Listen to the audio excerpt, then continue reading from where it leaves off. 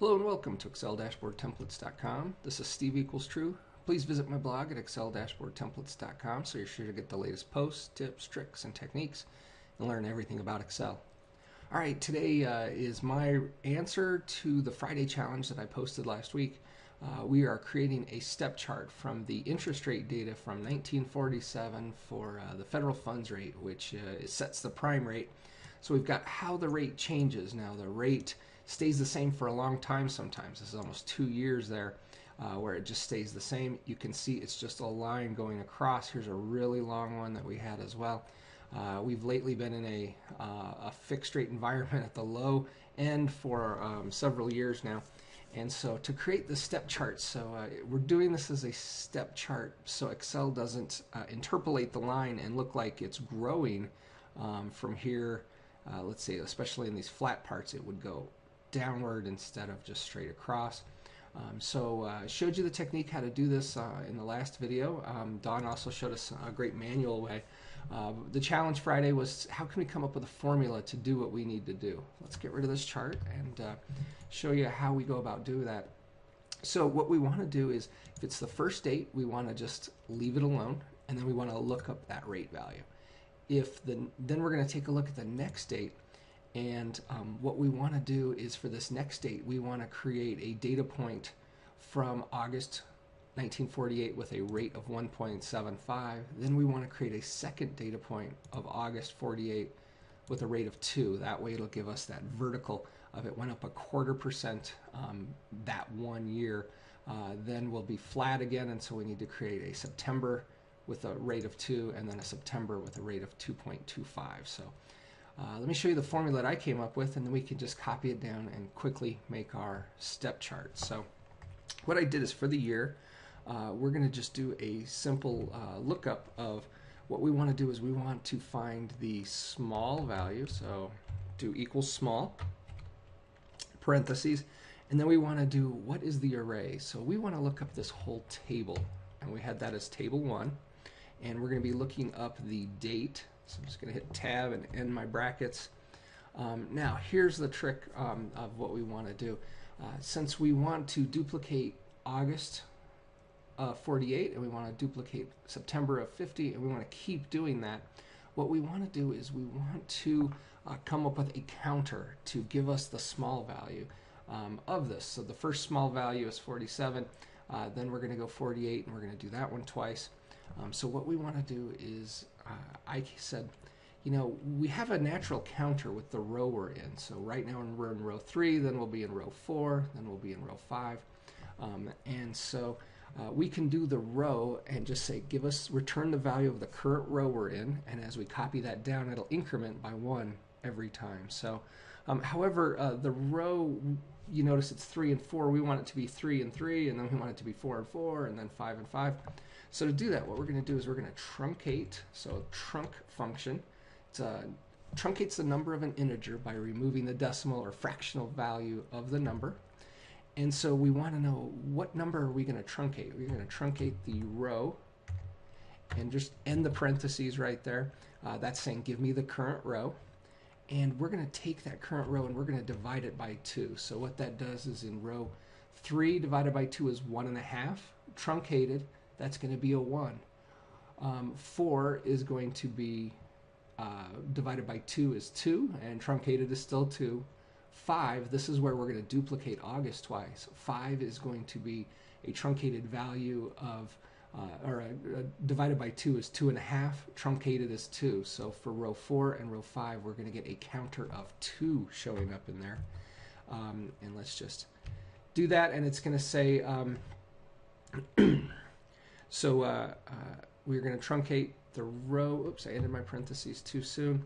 And it's going to say how many digits do we want to do it to. We want to truncate the digits to 0. Then we can end our parentheses, can end our whole function for small and hit enter. Now this is showing up as a weird number because I have it as an accounting format. I want to just change that to a short date. And now we have 12/1 of 47. That's the first one. As I start to copy this down, Look at that. We're going to get 8, 1 of 48, 8, 1 of 48, 9 of 22, and so on. So I can just copy that all the way down, and that is going to get me my values. Now let's go to the very bottom down here. Now, as you can see, I copied it down, but I'm only at 1980 because we have 343 data points. So that means I need to get to around 687 rows. So let me copy that down to about 687. Oops, went too far there. Let's go back up a ways. I'm getting closer, and all right, so somewhere around 687. You'll know you're done when you actually hit the end and it says we have no more, they're all numbers because we've run out of data. All right, so now we're going to do the rate amount. Now, this is going to be a VLOOKUP. You can do other things, and we'll show some other formulas tomorrow. But what we're going to do is we want to look up this number here and return the value. Now, we could just do a simple VLOOKUP, but we might run into a little bit of problems in the first data point and then the last data point. So I wrapped it in another if statement. So I've done if, logical test. I want to check and see if the row above is a number. So I'm going to do is number, and I'm going to check and see if C2, so the right above our year, first year, I'm going to check and see if that is a number. If it is a number, then we know we're in the middle of our chart range, and let's go ahead and find a value. So if it is a number, then we want to do one more if statement, and we're going to say if C3 it does not equal C2, and then what we want to do there is if they don't equal each other, we can just put in the value above. So if they don't equal each other, we can just go ahead and pick the rate right above us. Now in this case it's the first data point, so it's not going to get into this if statement, but down in our data this will actually just say if they don't equal each other, then just give me the rate right above. Else what we want to do is we want to do a VLOOKUP, and our we want to look up over here on the left, C3, we want to look up this current date, and we want to look it up in table 1. And we want to return the second column of table 1, and we want to choose an exact match. So we want to make that false. And then we can end our parentheses for this if statement as well. And if it is C2 is not a number, then we just want to do a final VLOOKUP. We're going to be looking up, once again, C3 over here, and we are going to look that up in table 1. We are going to return the second column, which is the rate, and we want to make sure it is an exact match. End our parentheses, and we probably need one more parentheses to end everything, and hit enter. And I am getting an error, so let's just go ahead and see where I've put an error. We have 2 parentheses here. We did not need 2 parentheses. There we go. Okay. And we are getting our VLOOKUP. So let's take a look at the logic here. So it is looking up if this is a number, which it is not. It is not going to do this if statement. It's just going to go right to the second VLOOKUP and look up 12, 1 of 47. Now if I copy this down a couple, let's take a look at the next one.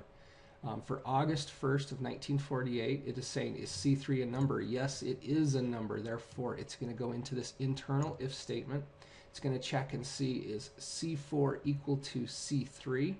And if they do not equal each other, and they don't, so 12, 1 of 47 and 8, 1 of 1948, they do not equal each other. So let's just grab the value of 1.75 and put it in there. So that's how we duplicate the rates right here.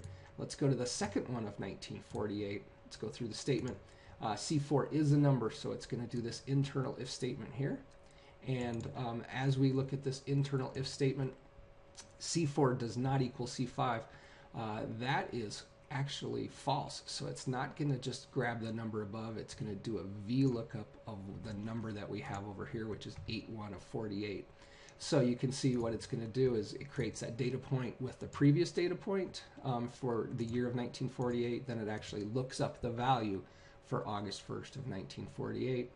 Copy that all the way down, and we can quickly make our chart. Let's just go ahead and highlight the data range. And Once we've highlighted the data range, we can go up to our Insert menu, go to the Line Chart button. Let's do a 2D line chart, and lo and behold, we have our newfangled step chart showing all of the different values. So the first one, as it comes across to 1948, goes up a quarter. It stays until 1950, and then it goes up another quarter. So you can just see how you can quickly make your step chart in Excel. Hopefully you found these formulas helpful in creating your own step chart. You should just be able to copy and use these for any step chart that you ever want to do. Tomorrow I'll show you a couple of other samples that folks turned in, and we'll take a look at those. And once you like one formula, you can certainly use it over and over again. Thanks very much. Once again, this is Steve Equals True. Please visit my blog at exceldashboardtemplates.com. Also, don't forget to subscribe to my video channel so you're sure to get the latest video posts delivered directly to your inbox. Thank you.